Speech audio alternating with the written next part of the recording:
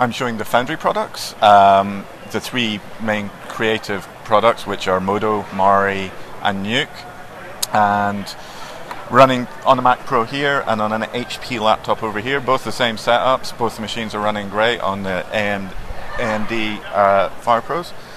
Here we have Mari, which is a high-res film texturing tool which integrates well with MODO and then also integrates with NUKE.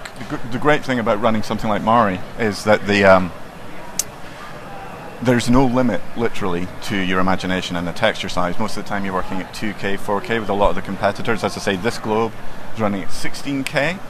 I was using procedural renderers in the program before I actually started to put it across into Mari, and the time that was saved in rendering meant that the actual input of the time switching out of your core native program and into Mari saved so much time. And also then with client iteration it was much easier to go 1, 2, 3, 4 and then step back as well. Now interestingly, with client iteration, here we've got NUKE Studio, which is the latest release from the Foundry. NUKE, as we all know, is the world's leading compositing package, used in feature film, TV, but about 6 months ago they released the latest version, which is NUKE Studio, which combines the program Hero with NUKE. So now for the first time what we've got is a editing timeline.